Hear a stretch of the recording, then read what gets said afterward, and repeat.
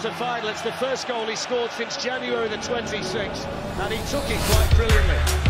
Yeah, lovely run, onside, and as it falls, lovely strike. So Raheem Sterling, good skill, pulls it back. Kevin De Bruyne there! Yes. Kevin De Bruyne for Manchester City! It's another slice of Belgian magic from the man who means so much to this football club. And it's a goal that Manchester City so desperately needed. City won, Lyon won. Game on in the Champions League. Yeah, that's better. Lovely play. Man City, lovely ball again into Raheem Sterling. Dembele might not be. Dembele shot. Ederson got some. And Moussa Dembele, who scored against Manchester City as a Celtic player, has scored against them tonight in the quarter-finals of the Champions League. And City trail again with just over 10 minutes to go.